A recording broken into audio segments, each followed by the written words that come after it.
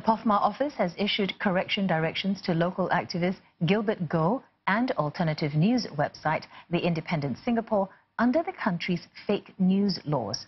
The National Development Ministry says false statements reported by Mr. Goh and the website gave the impression that HDB had deprived a needy family of public rental housing because they couldn't pay for it.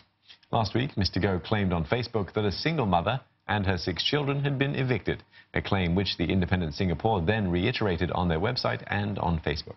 The ministry says these articles are entirely false. The family did not have any overdue rent. The tenancy was terminated and the woman's husband had returned the keys to HDB. The family bought a new flat and has since moved in.